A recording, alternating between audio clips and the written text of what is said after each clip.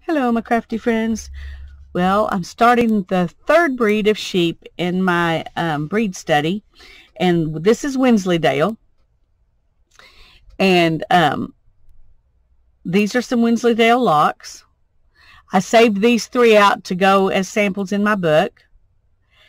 And I just bought little bits of this because I am not a lock spinner. As far as the kinds of things that people do with Wensleydale, I don't have any interest in making shawls that have these long locks hanging off of them or that kind of thing. So I just wanted enough to play with to see what it's like to spin, what the yarn looks like, and all of that. So I bought 1 ounce of these 7-inch locks. And then I bought 2 ounces of some shorter ones. And these are like 3 or 4 inches. And I don't know, there was no explanation. So I don't know if these had been cut by the person who sold them shorter, you know, because they do say if you want to card them, just cut them in half so that you can card it. So I don't know if these had been cut or if they were off of a sheep that was only allowed to grow them to that length. Anyway, this is what I've got to work with. I have 2 ounces of the short ones and 1 ounce of the long ones. And we're going to play with that a little bit. But first, I'm going to tell you a little bit about the Wensleydale breed. The Wensleydale sheep breed is a large, if not the heaviest and largest sheep breed. It's a long wool sheep with a long, shaggy sheep coat. They're very hardy and sturdy with beautiful fleeces, kemp-free. Kemp are little fibers that are sometimes in the fleece that are not wool. I'm not sure what they are, but they feel almost papery or something. They don't feel the same as the rest of the wool. And I haven't studied it to find out what the purpose of the kemp is. I don't know if they're like guard hairs or I'm not sure. But anyway, Wensleydale don't have any of those. They are, however, a slow-maturing breed that are carefully selected for their fine curly fleeces and outstanding meat. So here's they do have black sheep as well as white ones in the Wensleydale. They're bred for meat and wool. They're very docile, and they do well in most climates. They have a white with a blue-gray face. You can get a black Wensleydale sheep. They have a long purled fleece. That's what they call this, is purled. I guess it looks like a string of pearls. I don't know. That when it's not sheared, it can hang down and touch the ground. They are polled, which means they don't have horns. And they mature somewhere between 10 weeks and 15 months. The puberty age is 5 to 12 months. Now, I don't know if the 10 weeks means you can wean them from their mother at 10 weeks. I'm not sure what the 10 weeks means, but about 15 months is a normal age of when they become an adult sheep. Puberty is 5 to 12 months, and breeding age is 18 months. They just breed once a year. They love to graze and forage through the fields. The Wensleydale wool is said to be the most valuable and finest long wool in the world. It takes the sheep around 15 months to grow its complete long fleece. And they say the staple length is 7 to 12 inches. So I guess if you want a 12-inch staple length, then you would have to let it grow for 15 months.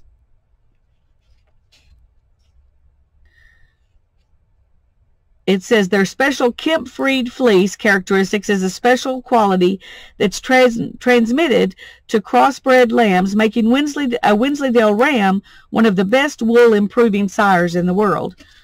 The Wensleydale sheep, as we know them today, is from a large ram named Blue Cap. Blue Cap was the result of a crossing of a Dishley Leicester ram with a Teeswater ewe in 1838. Blue Cap was a very striking ram with blue pigmentation on his face and ears. He was also very large and weighed around 203 kilograms. And I'm not sure what that converts to in pounds. And he had a very distinctive wool quality. The modern-day Wensleydale sheep have inherited these qualities, being large, with a striking blue face and long, lustrous wool. And here's some more another picture of some Wensleydale sheep. The North American Wensleydale Sheep Association was established in 1999 by a handful of committed shepherds who established a protocol for the recreating of the Wensleydale breed here in the United States and in North America. The North American Wensleydale Sheep Association has very specific guidelines for using blood percentages to breed up through 5 successive generations using imported frozen semen from the UK Wensleydales. Because the U.S. government does not allow the importation of live sheep from the UK, breeders were forced to create a program to breed up through many generations of infusing 100% Wensleydale genetics imported from the UK. The North American Wensleydale sheep is well on its way to fulfilling its mission to recreate the lovely UK Wensleydale breed here in the U.S. The unique curled locks with a superior handle and unbelievable shine is coveted by fiber artists all over the world. The Wensleydale long wool breed of sheep originated in North Yorkshire early in the 19th century from a cross between a long since extinct local long wool breed from the region of the River Tees and an outstanding Dishley Leicester ram named Blue Cap. The association is able not only to identify a foundation sire, but also to trace that ram's parentage, year and place of birth, and breeder.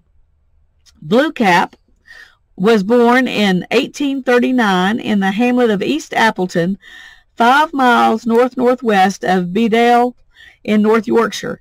His qualities, which determined the breed type without any further infusion of Leicester blood, were his dark skin, superb quality of wool, and size, 203 kilograms, which translates to 448 pounds, as a 2-shear, which means they could shear it twice a year, I guess.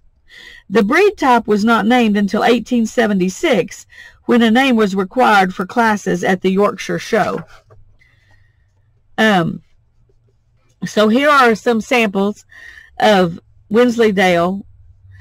And the Wensleydale is very, very close to the Teeswater. In fact, I've heard people say and I read somewhere that it's very hard to tell the difference between Teeswater and Wensleydale when you spin it, or when you, I'm not sure about when you look at the locks, but when you spin it, they say it's very hard to tell the difference in the yarns that are produced by Teesdale and by Wensleydale. In fact, when in the book here, this is the Fleece and Fiber source book, when it tells you about fiber preparation and spinning tips, it says, see the notes for Teeswater. So we'll go back and look at that in just a minute. Wensleydale works exceedingly well as a weaving yarn with unusual fineness for a long wool. Both Wensleydale and Teeswater nudge slightly more towards tapestry upholstery and fine worsted woolens than rugs because of the relatively fine fiber. Wensleydale brings drape and clear stitch definition to knitting, crochet, and other construction methods, unless it's spun into a dynamically textured yarn that becomes a statement in itself. And that's the lock spun yarns I was talking about earlier. The fleece weight for a Wensleydale is anywhere from 7 to 20 pounds, often 10 to 15 pounds. The staple length is somewhere between 7 and 12 inches. The fiber diameter is 30 to 36 microns, or in the Bradford method, it would be 44 to 50.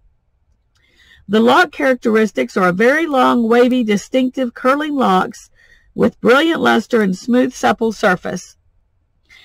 And you can see that. You can see the luster in it just sitting here. It shines like silk shines. The natural colors are white, gray, or black. In spite of the many decades the two breeds have been considered to be distinct, the difference between them is hard to tell by looking at the numbers used to describe their fleeces.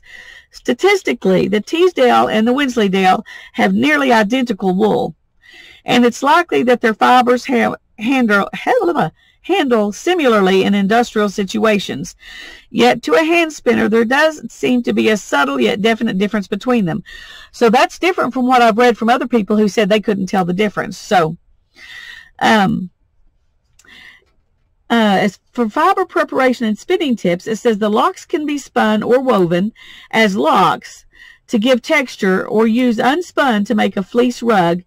The same is true of any of the English long wools with long enough staples. You can open by flicking, or you can comb it, but because of the length, you have to comb it with very long strokes to draw off the top with a combination of firm, widely spaced hands and patience. Be sure to keep your hands far enough apart to draft the long fibers effectively. It says, like Cotswold, Lincoln, Wensleydale, among others, is a great source of texture in yarns for use as doll's hair. And that may be, these may have been sold to use as doll's hair. I don't know. I was just wanting some that I could spin, and I wanted to prep it 2 different ways. And so I bought the long ones and I bought the shorter ones. Okay.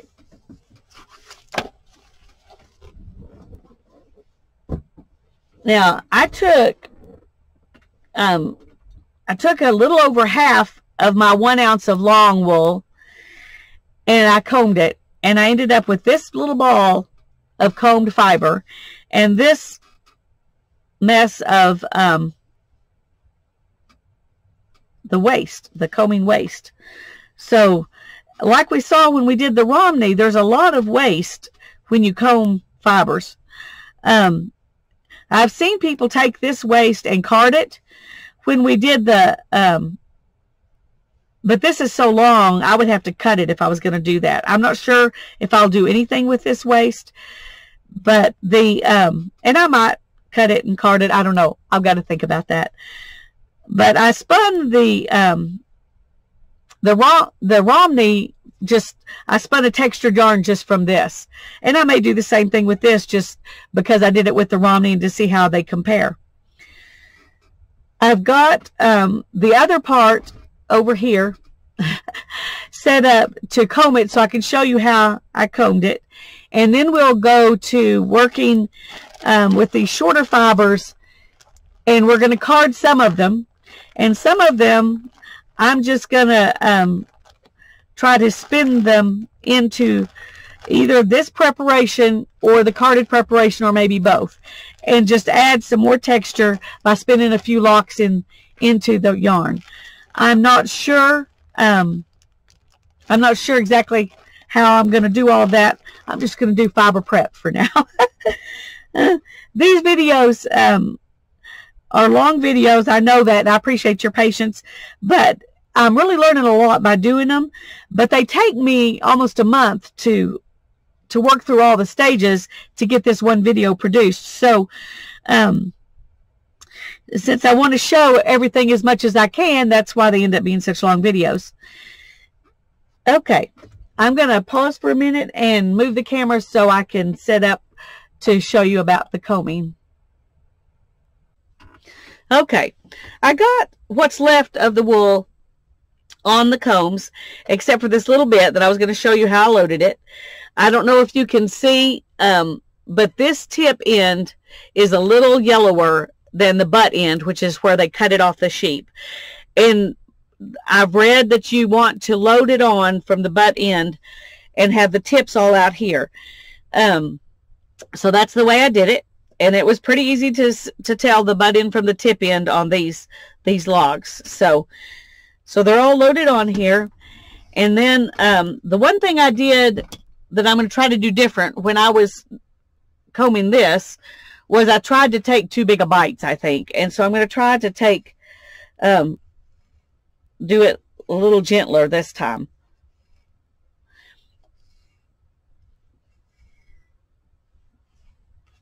See, still we've got,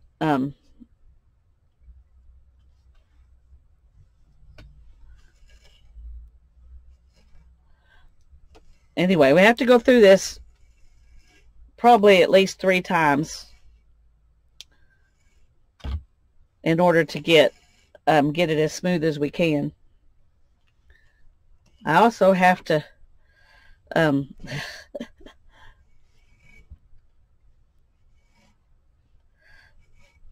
try to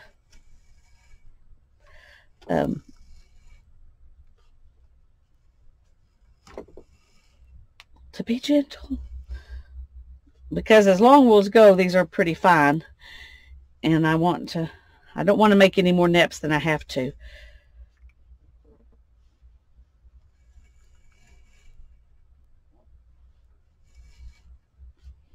One thing I've learned when I do the combing is I have to do this if I'm going down,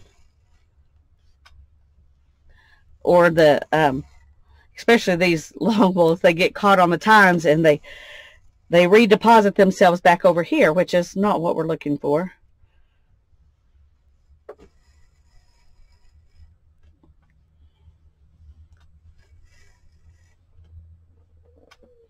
Okay, let's stick that back on there and work it again. It's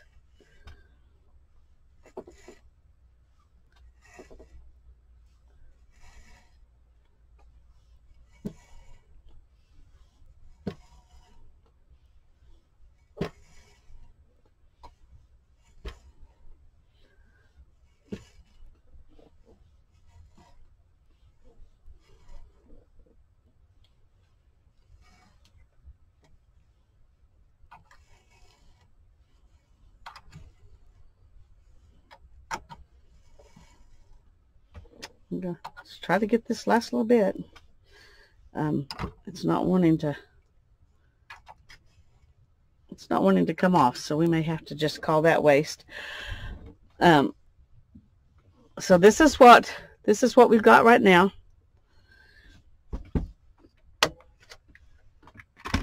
So now I'm gonna change.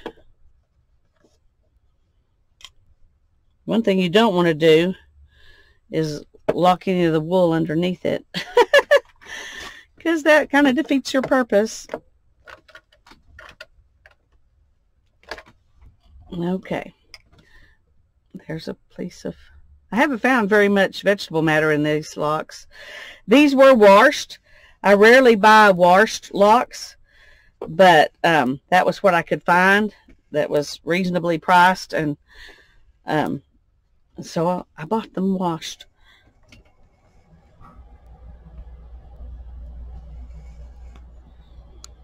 So we still got some that's staying in big lock formation rather than being teased out. So I don't know what I'm doing wrong to do that, but okay. I think I grabbed off more than I should have that time.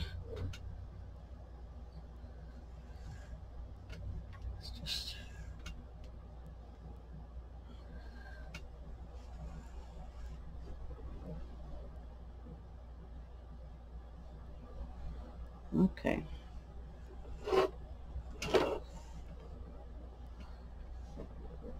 You got to get all the way away from it so that, and as you're doing this, you're lengthening the fibers, you know, even more. And these stretched out would stretch out to about 10 inches. When I said they were 7-inch locks, that's leaving them in their natural state. Some people measure locks by stretching them out. So, but I don't, because it doesn't seem quite accurate to me. That's just my personal opinion on the matter.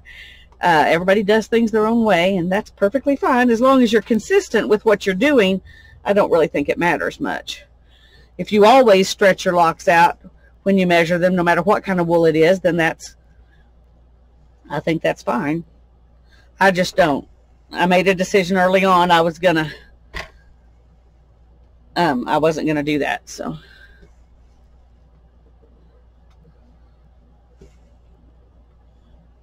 Okay, let's see if we can.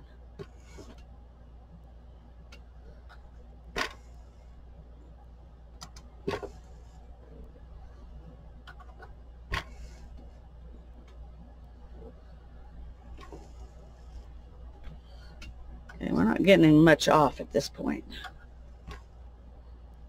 but I'm going to keep working at it. because it is pulling some from back here, and I didn't realize that till after I said we're not getting much off.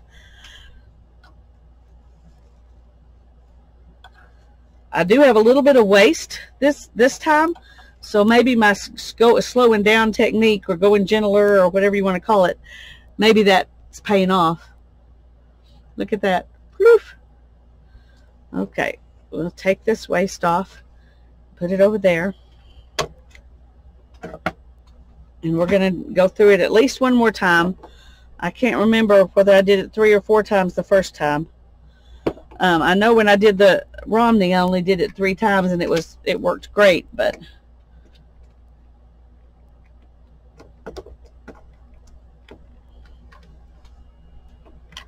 okay. All right, here we go again.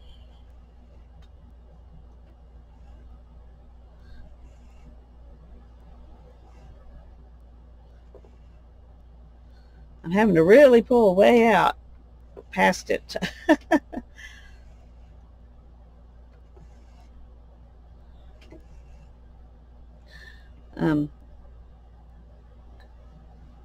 It's another reason to get more of a fleece than 1 ounce is so you can learn. You can, you know, waste some of it trying to learn what you're supposed to do.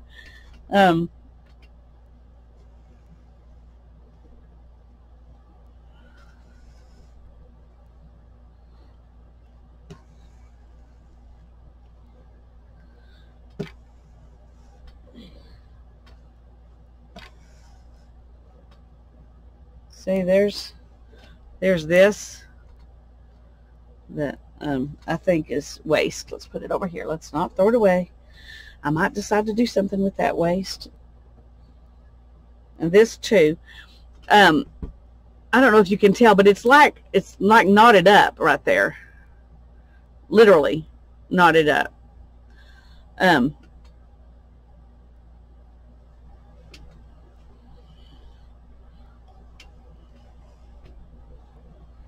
If you can get that knot behind the tines, sometimes you can comb out the good stuff and it'll let go of some of it.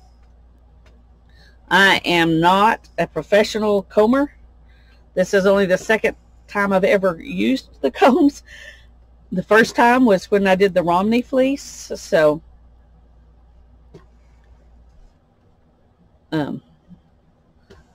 I'm probably, my technique, I'm sure, is not professional for sure, and probably suboptimal, but I'm doing the best I can, learning what I can.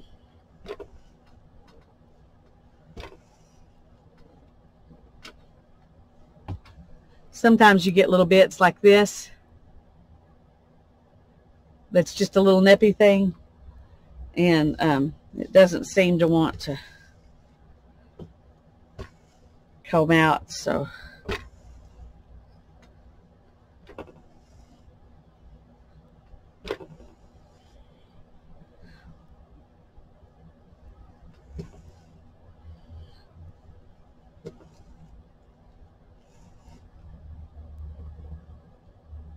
there's another bit that's, yeah, I'm just putting that with the waist because I can already tell it's not gonna do something nice.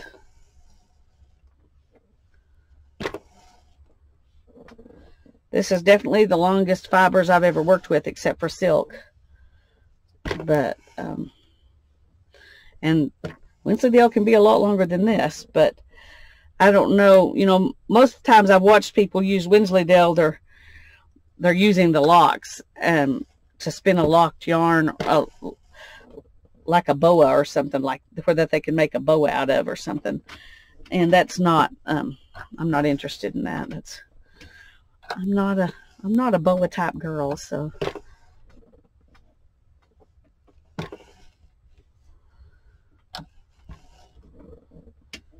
What I'm interested in is seeing what kind of yarn it'll make. There's another bit.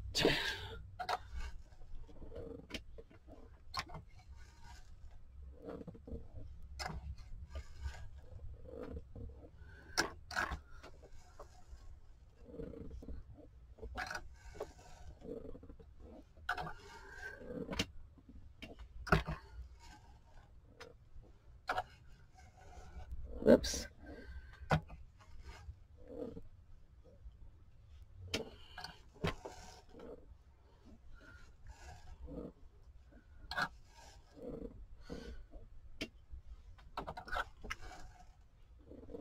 I'm still getting a little bit. I was going to say, nothing's actually coming off anymore, but every time I think that, then it proves me wrong. But I'm going to stop there and put this over with the waist. And I think this is sufficiently combed enough. We're going to go ahead and take it off the... Now you can do this with a Diz.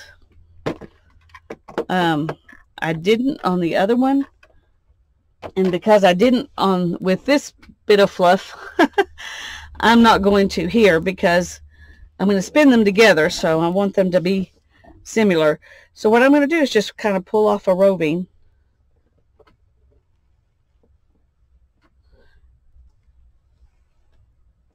And there's a bit right there that I don't want. Okay.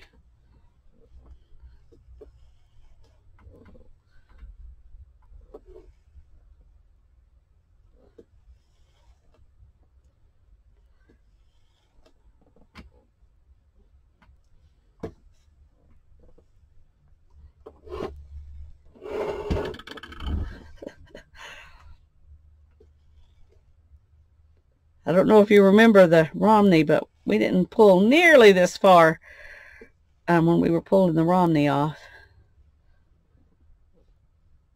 And I've got this floof here that I don't want to fall on the ground because my floor is not so clean as it should be.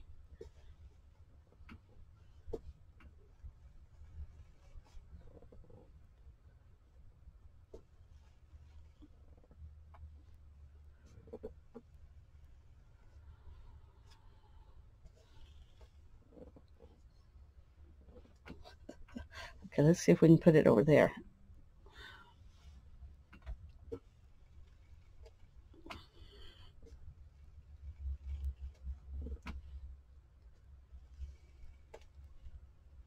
I'm definitely getting more roving this time than I did the first time, which is good because that means I wasted less. Okay, there's a bit I'm going to take out.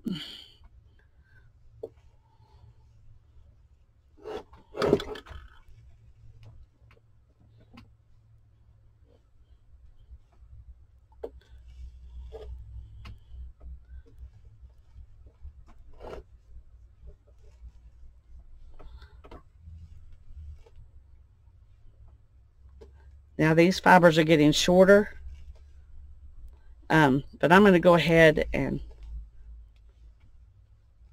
get as much use out of it as I can, even if they're not as long anymore.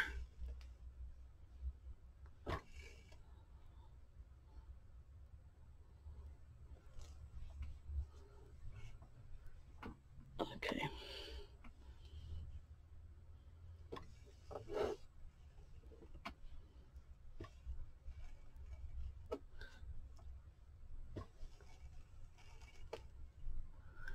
Okay. I am getting more and more stuff in it, so I think I'm going to stop there and let this be waste. Okay. Now then, let's go back.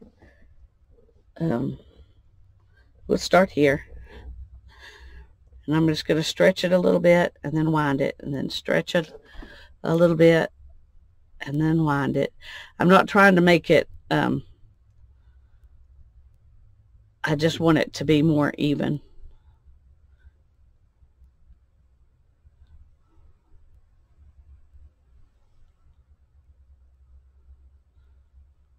I did get it kind of tight underneath, but I don't think it's a big deal. There's some more stuff in here that I'm not going to fret over. I'm just going to get it out while I'm spinning. That way maybe I won't take out extra stuff.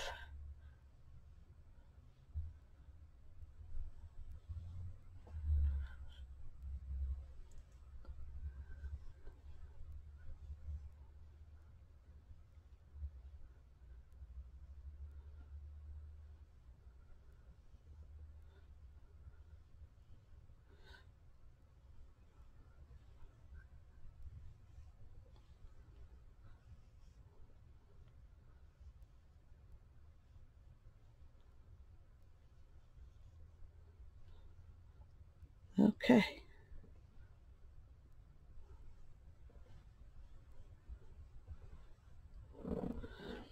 All right, now then, I'm going to take this off my hand, and I'm going to unwind it because it was tightening up on me, and I don't want it tight. I don't want it to compact the fibers when I'm not ready. So I want it to be just, I should have put something on the floor so I could do that without it being a problem. Okay, so this is my floof that I got off. And now I'm going to wind it up loosely.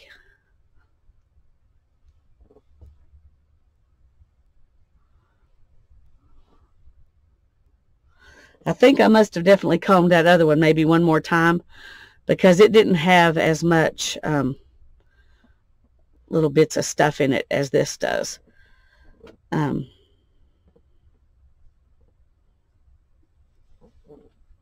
Okay. So I've got these two bits of stuff that I'm going to make a worsted yarn with. And now I'm going to switch over things to the drum carder. Okay. I left about this much in the bag that I'm going to do something with as locks. And then I took about this much out that I'm going to try to card. Now, I didn't think about whether I should, I didn't tease anything in advance. I wasn't even thinking about that I need to do that, but I probably should.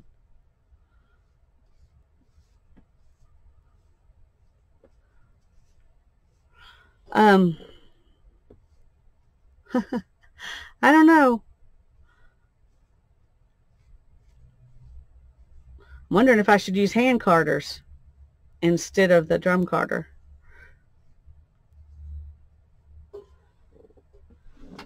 I'm going to pause and think a minute. Okay. I used hand cards, and I carded this back and forth about four or five times to get this prep.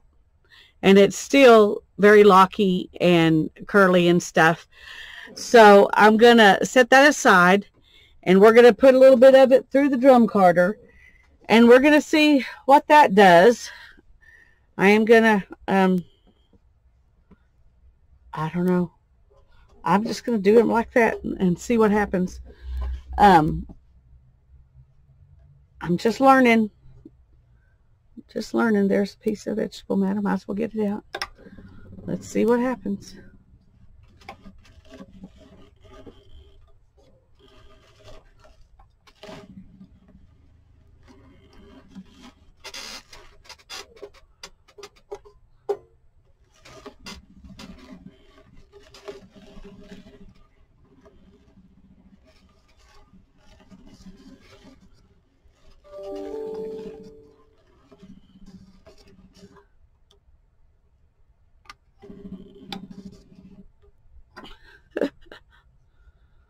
I'll throw that piece away. It's kind of stiff.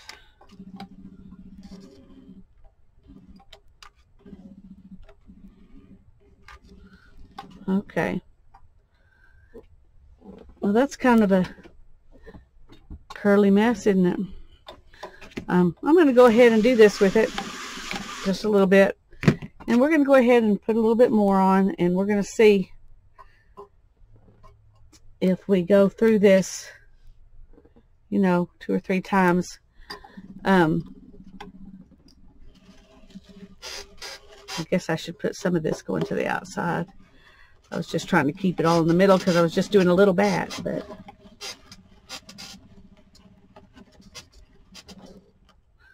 I don't know. Experimentation.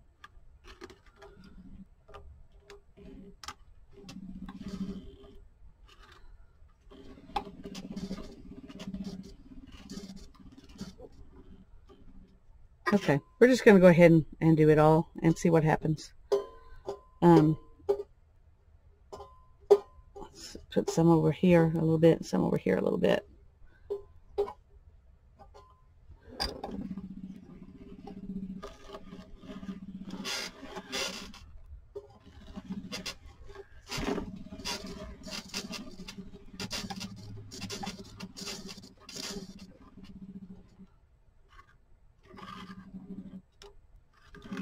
And I know people are thinking that I'm, you know, you're ruining it, you're ruining it. And maybe I am. But I won't know. I won't know until I do it.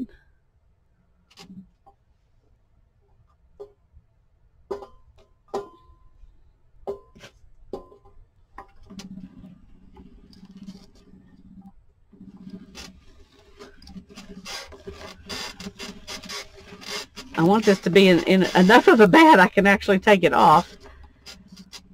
If you don't put enough on there, then it's hard to take it off. Okay, so we're going to just put this kind of all the way.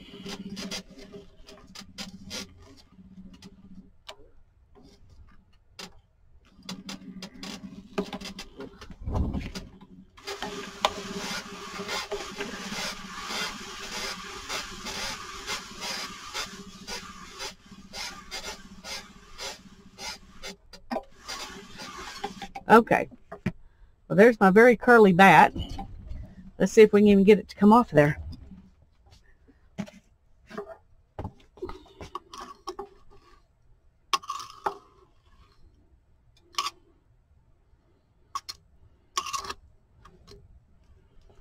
Okay.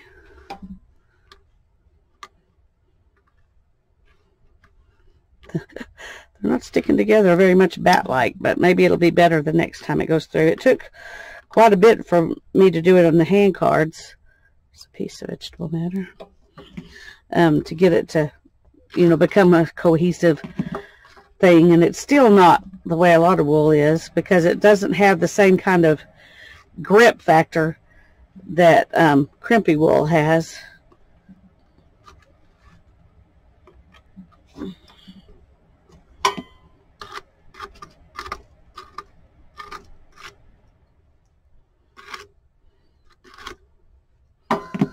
Okay, let's keep going.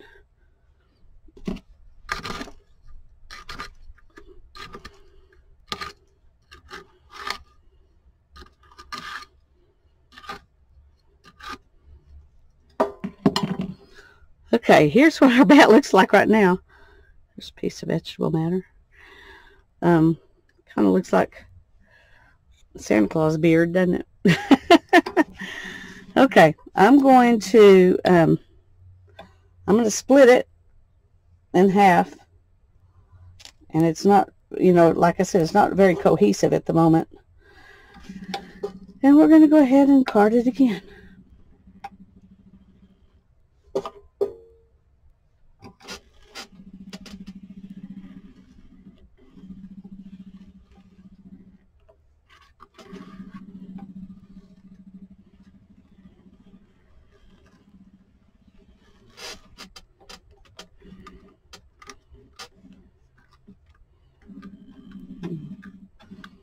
I don't like it when it comes off the edge over here.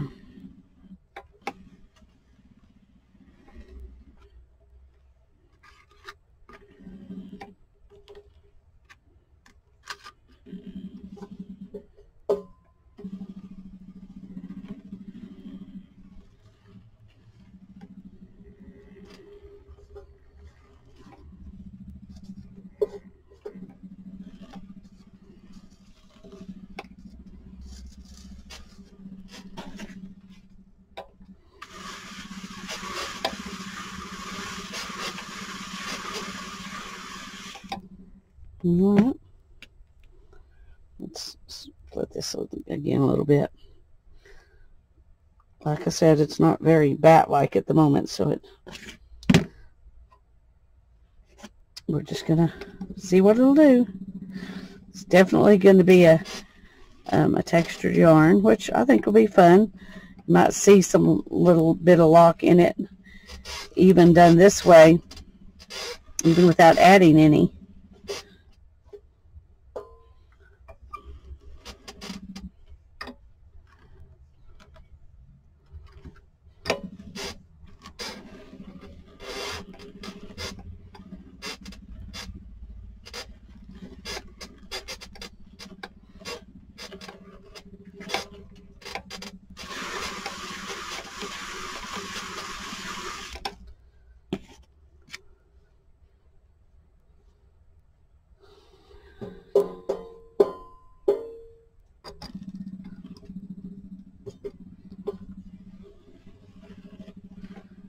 Anybody who's watching this that's worked with Wensleydale's probably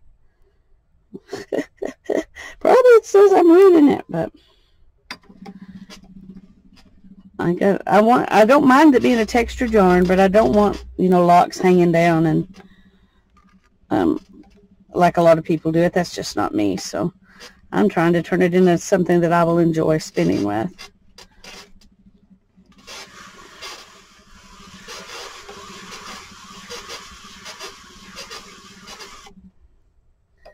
Okay.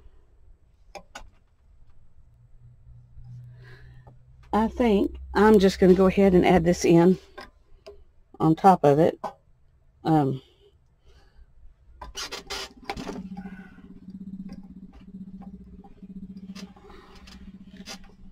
Because I definitely, with the way my hand is right now, I don't want to hand card a bunch of it. So whatever I can do on the drum carder is going to have to be good enough.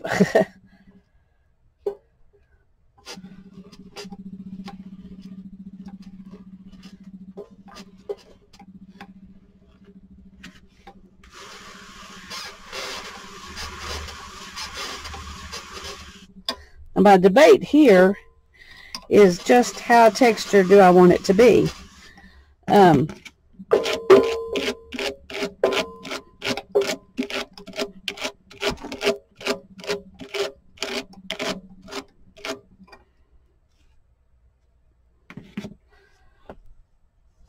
Okay, let's pull it off and see if it's in some sort of cohesive form. If it is, we may just spin it like this. If it's not, we'll put it through again.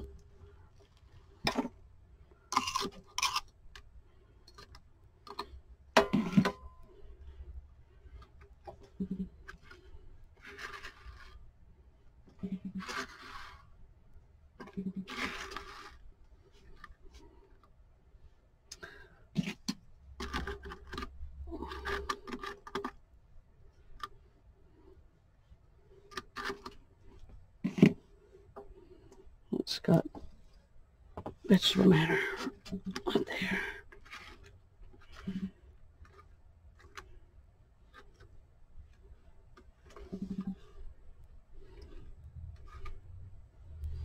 Okay, this is what the bat looks like now. It is definitely better than it was.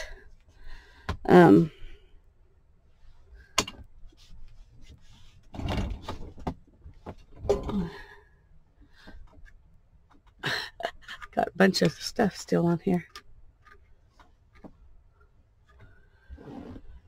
Okay. Okay, I think I am going to go ahead and take it through here one more time. And I won't make you watch that, but I will show you after I do it the third time, and we'll see what it looks like then. Okay, this is the what it came out in after that last time that I carded it, and I like it. I like that I can still see the wave in it. So I think that's going to be fun to spin. And still, you know, finding some vegetable matter, of course. So I've got this, and then I've got the combed and the locks. And then remember the combing waist? Well, I made a little bat out of that as well while I had the drum carder out. So I will spin that into its own thing. So I'm going to have at least 3 different samples of yarn from Wensleydale. Combed, carded, and carded waist. And then I'm not sure what I'm going to do with this. I'm not sure. I may try to, when I apply this, I may add some of it in. I don't know. It's too many decisions right now. Anyway, this is the beginning. And it's long, I know, I'm sorry. But I'll come back when I'm spinning and show you a little bit of spinning the different preparations. Okay, now I had 3 different kinds of fiber, and this is the waste fiber from combing the top. I went ahead and I carded it up and I spun it. And this is what it looks like. You can see where it doesn't have clumps. It's really a nice fiber, but it does have a lot of neppy stuff in it. I still think it'll be fun to use, but I just went ahead and spun that, so I don't have any idea how much I've got here or anything like that. But that was the waste from combing, and I've got 1/2 of the combed fiber here, and I'm working on the last little bit of the other fiber. Oh, let me put this back in here because I don't want to forget which one's which. I don't think I could, but you never know, so better to be safe. So this is what's left of the combed fiber,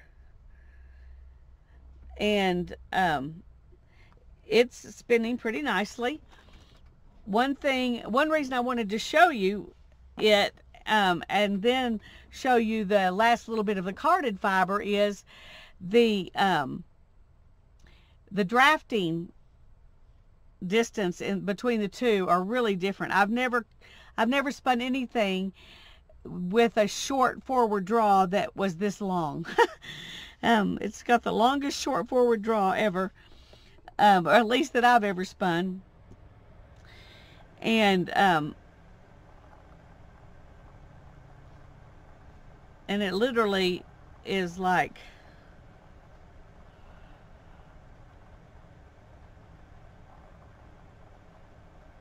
an amazingly long fibers. My hands have to be really far apart, and it's spinning very nicely and easily. It's just it just feels weird to have your hands this far apart and spin a worsted draw. I mean a worsted spin. I didn't try spinning any of this combed. I'm spinning all of it the same with a short forward draw, so we can see the difference in the different preparations of the exact same, fibers. Now you probably remember, but the ones that I combed, these fibers were 7-inch locks, and the ones that I carded were about 3.5 inches.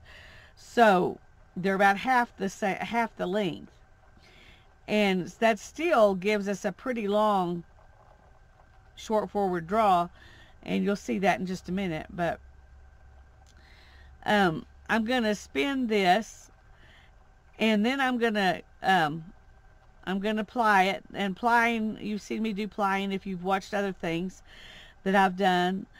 So I'm not gonna ply it on camera because this video is already long enough, but I'm gonna spin it and ply it, and then I will show you spinning the carded preparation of the shorter locks, and then I will ply those as well. And then I'll when I apply those, I am going to show you that process, because I'm going to put some,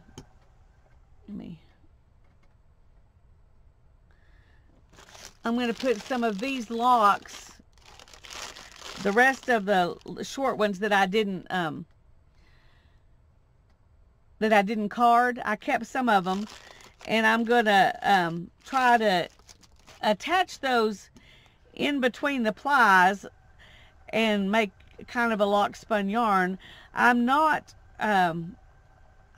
really into long locks hanging out of yarn, so I'm probably not going to try to keep them, make sure they stick out really long. I'm just going to kind of put them in there and let them do whatever they do, which will just make that yarn more textured.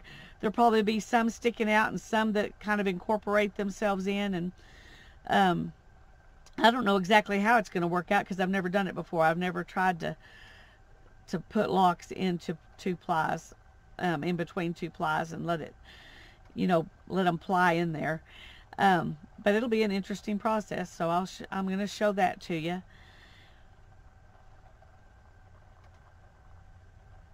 And we're about to get this.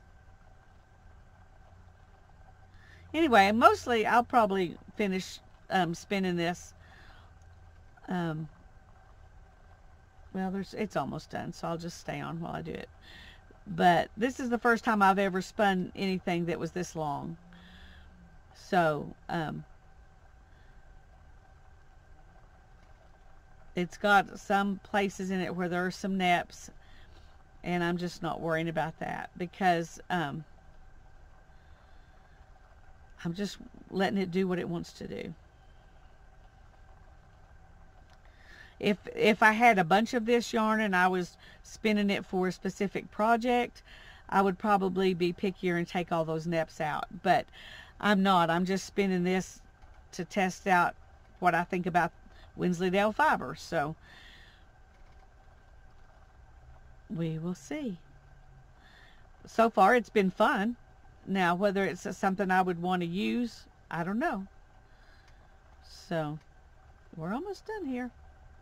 Anyway, if you watched me spin before, you know that my forward draw is usually pretty short compared to this. And so it's kind of giving me new muscle memory here. But,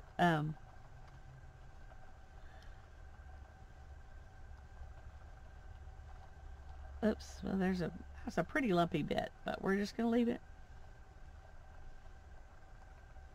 And you could make this really, really, really, really fine if you wanted to. Those are so long, you could just probably do 3 hairs together and it would, it'd probably be okay, but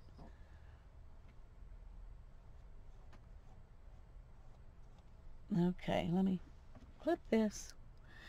And I'm going to pause the video and I'm going to go ahead and actually, I'm going to pause the video and switch over to spinning the last little bit of the carded locks. And then the next time you see me, we'll be putting locks in as I apply that yarn.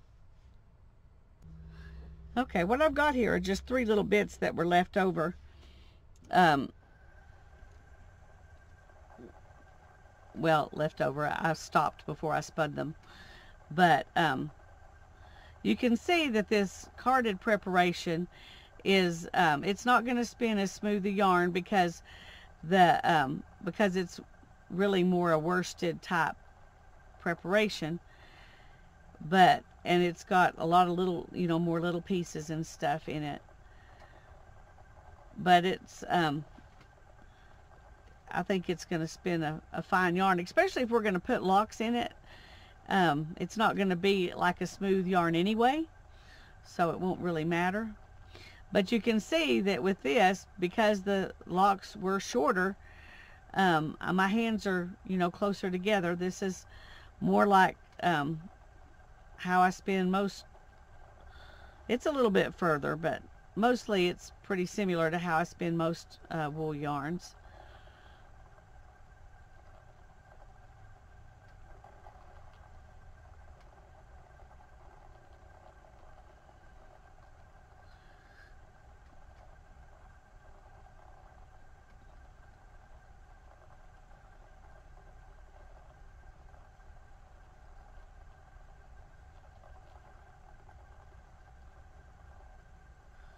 It's really silky fiber to work with, and it it will try to slide through your hands. That's the first time that since I've been spinning this that it actually has come out of my hand. But oh, excuse me, sorry I hit you.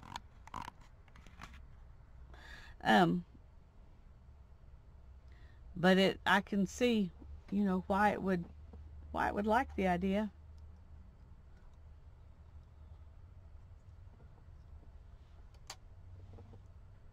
Okay, let's finish this last little bit up.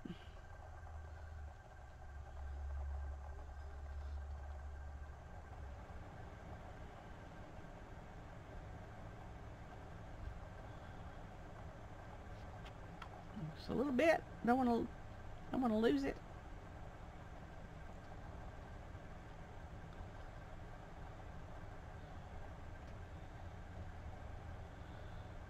Okay.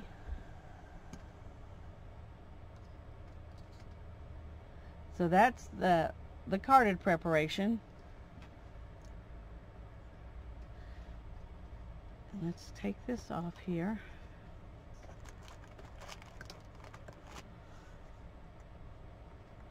And I'm going to go ahead and set up to spin or to apply the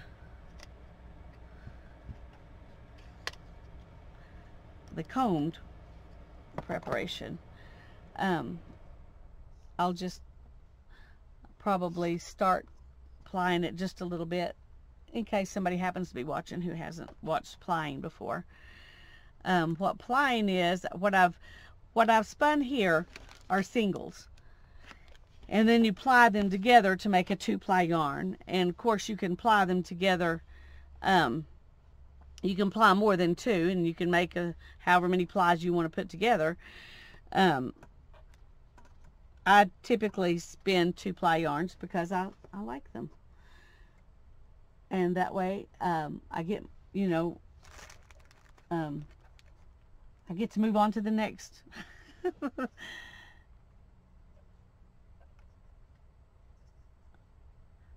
had that a little bit too much.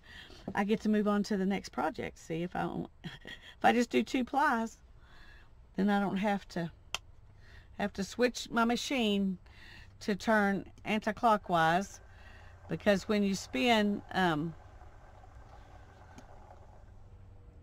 when you ply it, you're spinning the yarn the opposite direction. Okay, I'm going to need to get me a new leader here pretty soon. Let me cut this.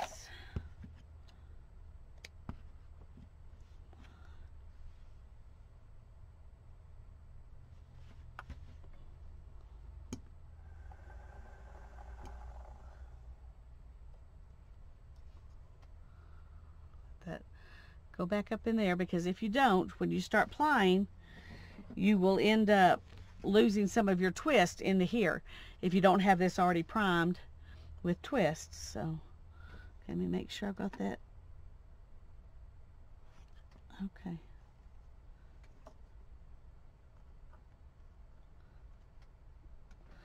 All right.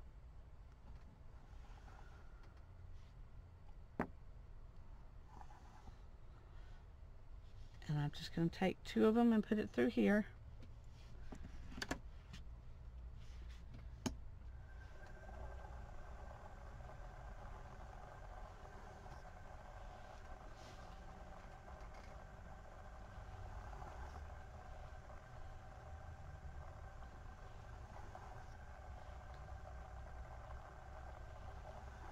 And we just turn these 2 singles into 1 plied yarn.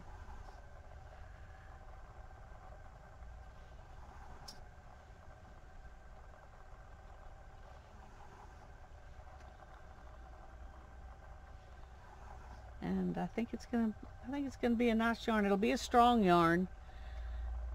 It'll be a fairly fine yarn, but I think it'll be, if you did a whole bunch of this, I think it might be good to crochet or knit something lace with it. A lot of people would think this is probably not next to skin soft, so you might not want to do something that's going to be right up on your neck, but you know, or a sweater that you don't plan to wear anything underneath, you wouldn't want to do that. But let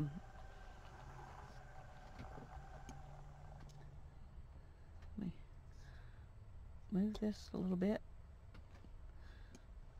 You got to switch the position of your the little hooks on the flyer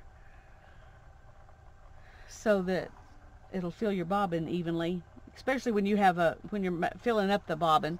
This is not going to fill up the bobbin even close, so it's not as big a deal, but still it's a good habit to get into, to change your hook pretty often.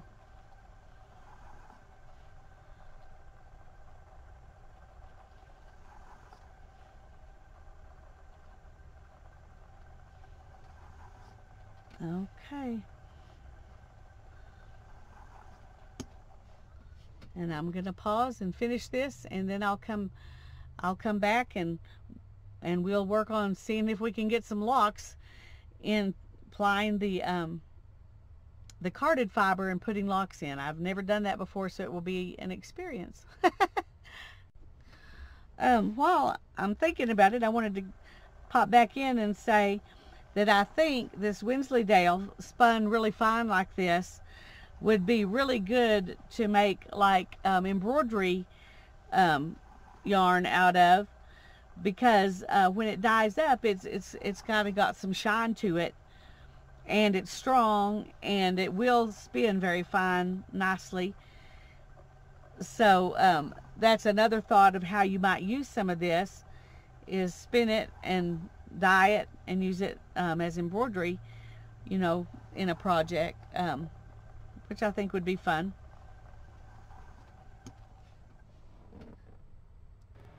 Okay, I've been playing with this a little bit. I tried to find videos of somebody doing this, and I couldn't find anything where somebody was putting the locks in while they plied.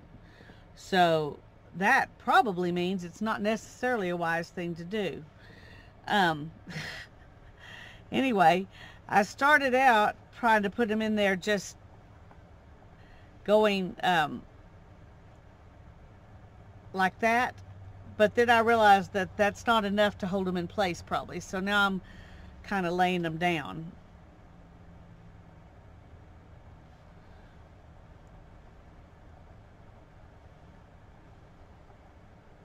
Since this is mostly an experiment anyway, we're gonna just let it do what it does.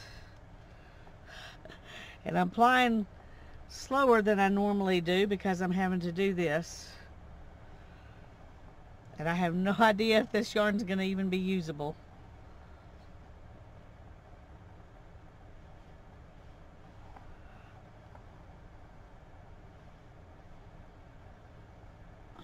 Okay, let me see. This is what it looks like so far. So I'm going to do a little bit more while you're watching, and then I'll probably do the rest of it off camera, so you don't have to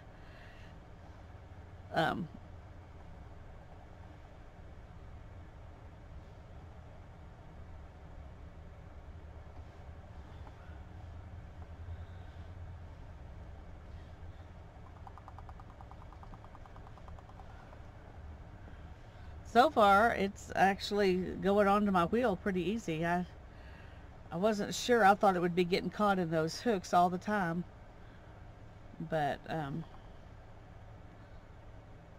so far that hasn't been the case. Whoops. Okay. Oh dear. Some of this is going to have locks spun up in it, and then I'll probably run out of locks, and we'll just, because I didn't know how many I had compared to how much, you know, yarn I have, so it's just gonna end up however it ends up.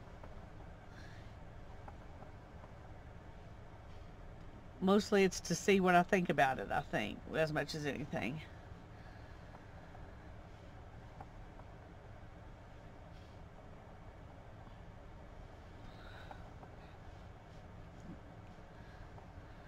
Probably having those locks sitting right here in front of me is not the best plan, but I'm not really sure how to do it otherwise.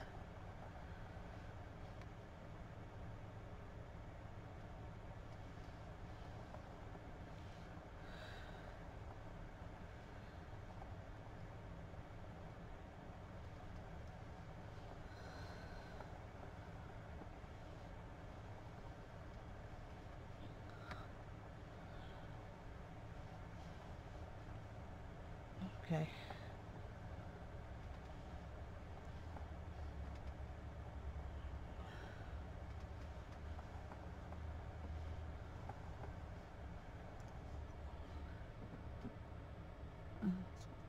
Got it. Okay.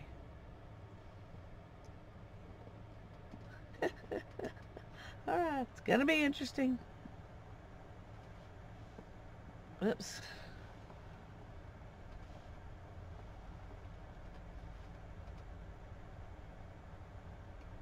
The locks are kind of getting caught up on each other.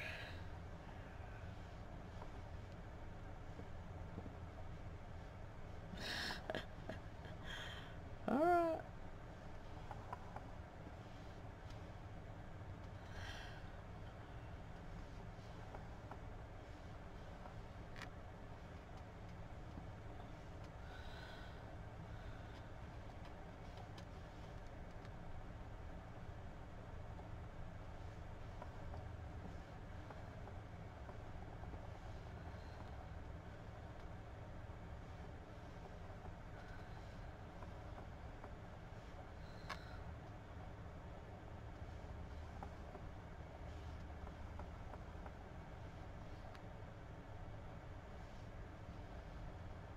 Do a few more little ones here.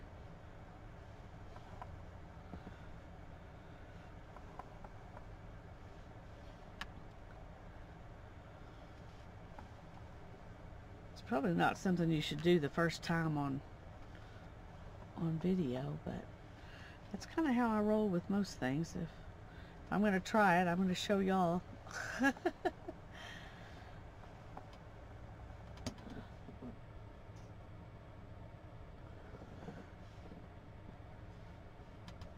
Okay, let's spread these out a little bit so maybe I can grab them easier without grabbing a bunch.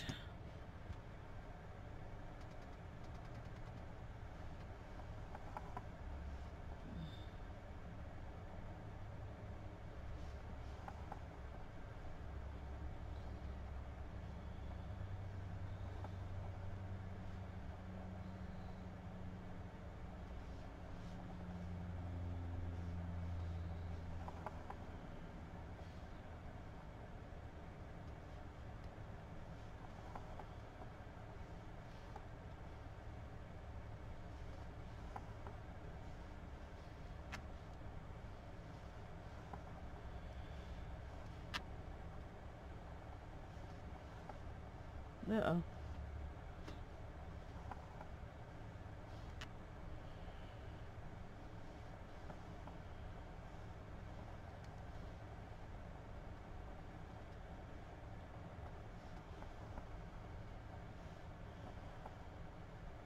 Oops. I think something got caught up. Yep. Okay, this is what it's looking like now. Okay, well, you've watched enough. I'm gonna go ahead and finish this, and when I come back, I'll have all of these yarns washed, and we'll talk about them. Okay, I have spun all three preparations and crocheted, and I went ahead and did a my brain won't think of it now, a double crochet for them so it would show the I thought it would show the stitches better, because this is more like something you would use for lace or something.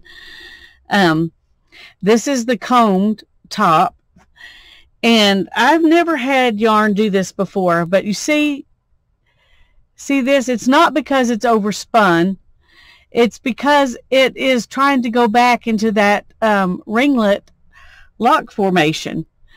And it's actually, Wensleydale's not supposed to be a stretchy yarn, but it does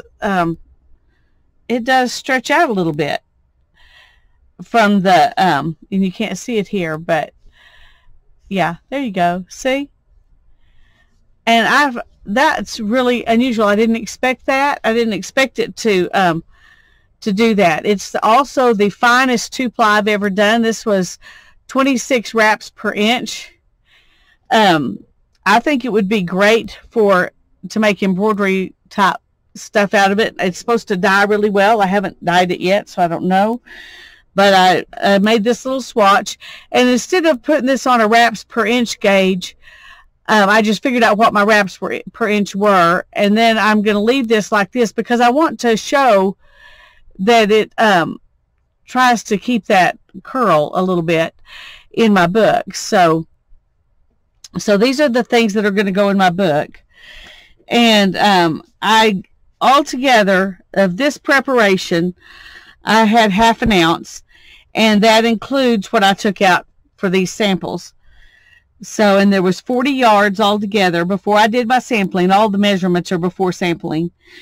And then this one was just 0.39, so like 40% of an ounce. And you can see that it's a little bit got some more, neps and things in it. And this, but it did the same thing. It wanted to maintain that kind of curl, and it also stretches out. So, and this was total was 23 yards before I sampled, and I made this little sample and kept this to go in my book.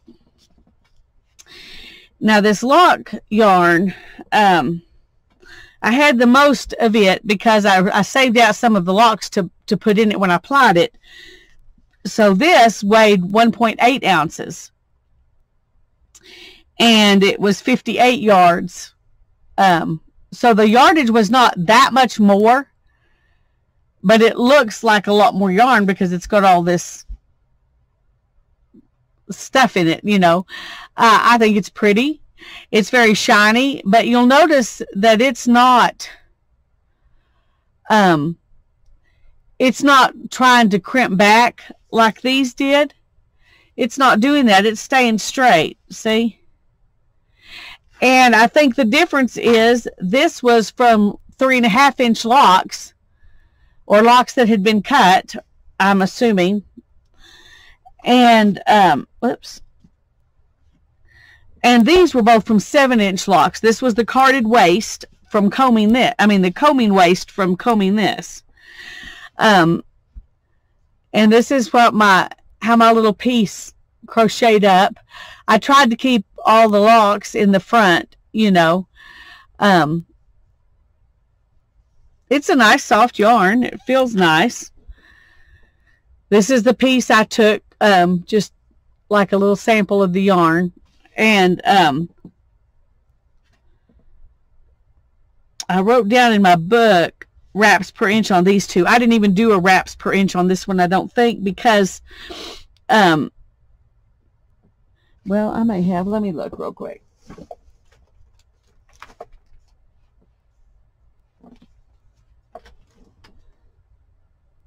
Okay.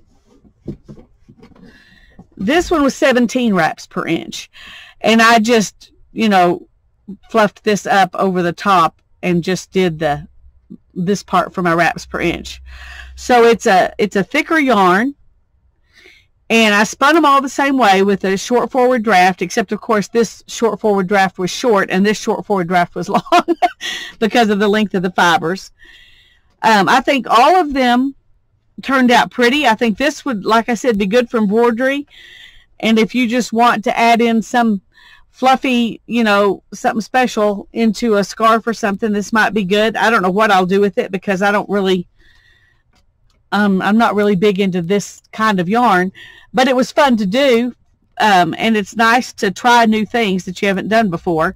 So I'm glad I did it. These things will go in my sample book, and then these 3 skeins will go with my other breed study yarns that I'm going to do something with once I finish the breed study. But I enjoyed Wensleydale. It was fun. I don't know that it's something I will that I will ever buy a whole fleece of, unless I change my whole attitude towards this kind of yarn. But I'm not the kind of person who wears, a lock spun scarf or something. Not that I have anything against it. I think they're cute. It's just not me. And so I don't see myself wanting to spin that kind of thing very much. Anyway, it was fun. I enjoyed it. I'm glad I did it. But this probably isn't going to be the thing that I go out and buy my next fleece. All right, I hope y'all enjoyed that. The next breed study I'm going to do is Shetland. And I'm going to do some of it from a fleece, a bit of fleece. I ordered 4 ounces of fleece, and I ordered 6 ounces of roving from a small mill, and I'm probably going to just do 4 ounces of each. And I can already tell you, because I already washed it, that 4 ounces of the fleece, all I did was wash it and let it dry, and now it's 2.5 ounces. So 1.5 ounces of the 4 ounces I got was grease and dirt. And that's what happens when you start with the fleece. Anyway, stay tuned for that one. It'll be coming up soon. Bye-bye. God bless you.